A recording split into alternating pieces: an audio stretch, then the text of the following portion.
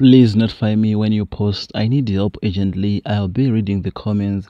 I am a man aged 30. Our target are women. We will flash cash, then go with them to our place. I am assigned to destroy lives by our marine goddess. I joined the cult after using a body lotion written Super Majestic. It was in a lime green container those days. My ex-girlfriend brought it for me as a birthday present. I met the girl on one school's holiday after she visited her relatives whom we stayed in the same neighborhood with. She was so a quiet person.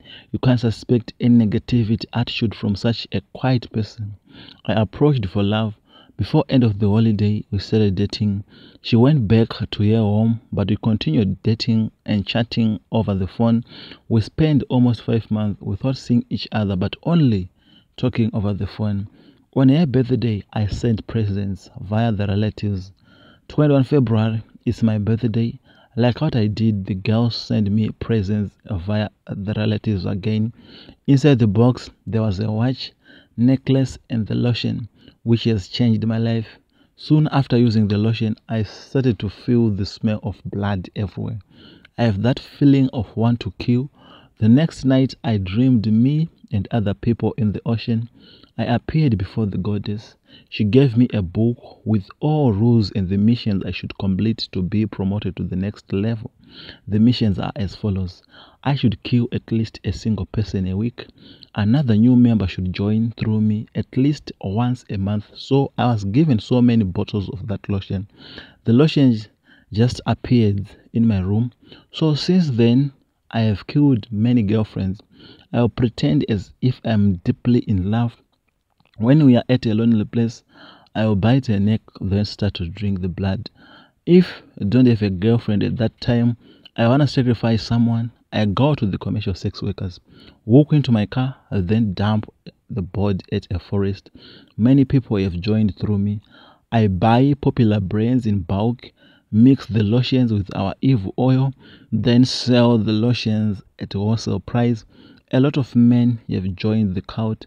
Recently, I tried to kill this other girl who is protected by a powerful force than ours. As I tried to bite her, that force attacked our shrine, leading to the death of our queen's favorite daughter.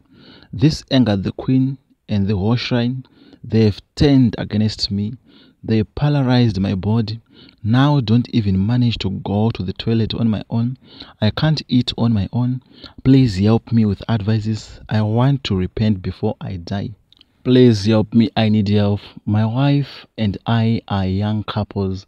We are having one child. Somewhere 2020, during the covering time, things became very difficult for me, so I couldn't perform my responsibility well as a man, and the kind of treatment my wife and my mother-in-law gave during that difficult time made me felt very useless, and I almost committed suicide. Anytime I try to have something with my wife, then she'll start giving excuses, and whenever there is misunderstanding among us, that is when she'll start reminding me of how she is paying for electricity, water, and our rent. Even tells me I am becoming a burden because common clothes I can't buy for our child. During that time, in the process of searching for a job, I met a lady who was very good, even gives me pocket money sometimes. And though I got my current job through him, labor of love. Now things are going very well for me, and I have even rented a shop for the lady who helped me when I was down. I am even building a house which my wife doesn't know anything about. I have developed some strong hatred towards my wife, and I don't feel anything for her anymore, and I want to let go of her. Am I wrong? Please hide my identity. I met this guy in town December. He got my username and we started talking on Facebook. I asked him if he was married or not, but he said he wasn't and he has no child. He showed me love and attention. He works from Congo, so he had been in Congo from January to the 3rd of May. He wanted to meet me right after he came back to Zambia. Fast forward, we meet in town and he was with his two friends. We brought food and drinks, and then he took me to a hotel where he left with his friends drinking and bar, and he took me to a room. At first, I didn't know where we were going. We entered the room, and he asked me to sleep with him. I tried to refuse, but he insisted, and I agreed. After that, he promised to give me money to start up a business of my choice, and he'll give me the money by next week. I have been trying to contact him, but he doesn't pick up my calls, and he hardly replies to my text message. I started looking for his true identity, and I found out that he is married with a child, and he stays here in Kabwe but works in Congo. Please help me. What should I do? Should I report him? Hello guys, I'm using my phone with my boyfriend. He doesn't have a phone, so every time when he is out with friends, he'll come with photos and numbers for girls. So that hurts me badly. Secondly, the guy doesn't show love. I am in a loveless relationship. When he talks his words, he hurt me. He likes to criticize my looks, my body. He is not happy. I told him to separate with me. We separated only 2 weeks. I'm frustrated. I feel lonely and angry at myself. I don't want to cheat. I nearly died for cheating. No insults, please. Yellow Solution Uncle, please hide my identity when you publish. I am that girl who is HIV who doesn't disclose his status to your boyfriend. I want to tell you guys that I did take your advices, and thank you for giving me great advices. I did tell him, and he was fine, and even uploaded me and telling me how not many girls can be open about their status. So we went to clinic. Since I know my status, I accompanied him to the clinic. He tested and he was negative. Looking at his reaction, I could tell he was scared. Then we were told on how we can have healthy sexual lifestyle and on how we can have sex, and he can remain negative on how if I want to be with the children with him. First night we had sex, and guess what? He blocked me everywhere. The following morning I'm kind of disappointed, and he been talking to his friends, and his friends told me that he said he don't want to be infected since he was raw sex. I've decided to put Mujolo on hold a bit and try to understand myself more.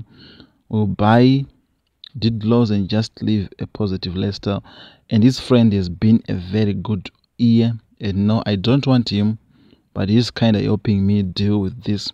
So thank you guys. I guess you can't die for being single. Yellow Solution Uncle, please hide my identity when you publish. I'll be so glad if you publish this story of mine. I tried so many platforms, but I have not yet received the answer. I'm looking for my father. My father is the one who has this photo. My mother gave me this picture. She says this is my father. She didn't tell me all the details though. She says he's a Xhosa. His surname is Sogiba, and don't know his name cause she only told me the surname. I need help guys. If anyone knows who this man is or where he is staying, please mention in the comment section below. This is Agent Admin Solution Uncle. Please make this message of me reach to the public. Yes guys, that's our sister looking for her father. Let's us all share this message to WhatsApp groups and everywhere, so that everything will be okay for our sister who is looking for her father. My sister, I will be with you. I will include you in my prayers. Also guys, let's pray for this sister of us to find father. Firstly and foremost, I would like to thank everyone who confessed. Guys, thank you so much for sharing your stories with us. We are learning here on Extra Honor Africa. We are learning in life. We learn from other people's mistakes. Sometimes we learn from our own mistakes. So that's a great job you are doing, guys, for sharing your lifetime experiences with us. And will be a learning. And there was this first confession. My sister, my brother, you are assigned to this evil 666 underground group. I still remember some days ago there was a similar confession. The person ended up threatening Solution Uncle and Dr. Nash, Brother Nash, saying, "You guys, you won't go anywhere." I'm not sure you are not part of that crew. Anyway, my brother, it's very simple. I'm not here to judge. God is for everyone. Look at what Saul, who later became Paul. He was a murderer in the beginning. He was that one of those people who in community to say this person is a bad person, but he repented. God wanted to show the world his powers by turning Saul into Paul, and became a very God-fearing man, one of the greatest apostles of those years. And how is it impossible to you, my brother? God can still use you. Repent, start fasting and praying. Then you need to pay back by preaching the word, walking the streets, praying, teaching the people the gospel of God. Yes, you can still follow the footsteps of Paul. So you see, there's nothing much. Get me right, guys. I'm not saying there's nothing much by killing people. That's bad. That's bad, my brother. I don't want to hide. That's bad, but God can still forgive you. Repent wholeheartedly. Start fasting and praying. Fast for 1 day. If it's not working, fast for 2 days. If it's not working, fast for 3 days. If it's not working, fast for 5 days.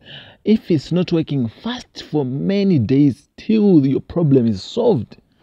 Finish. That's it.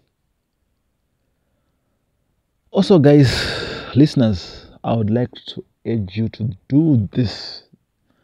Please, my fans, I don't want to lose any one of you. I don't want to lose any one of you. These days, the devil is at work. He is attacking us left, right, and center. He's trying. He's just waiting for us to relax so that he can attack us. So we need to pray. I'll repeat it. It's like repetition, but I'll repeat it. We need to pray each and every day. We need to pray. We need to pray, and pray. God will set us free. God will surely set us free. And that was African Confessions right here on Extraordinary Africa with your host, Solution Uncle.